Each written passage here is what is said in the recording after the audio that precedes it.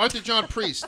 He's a stoker. Yeah. They call him the Unsinkable Stoker. He was an English fireman and stoker who is notable for surviving 4 ship sinkings. So he said, Violet Jessup, you can't hold my fucking jock. He was on the Titanic. You guys know what happened to that. It hit an iceberg.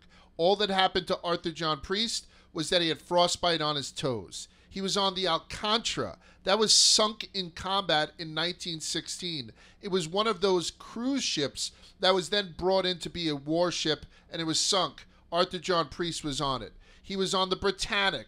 We know that that was sunk by a mine. And he was on the SS Donegal, which was torpedoed in World War I.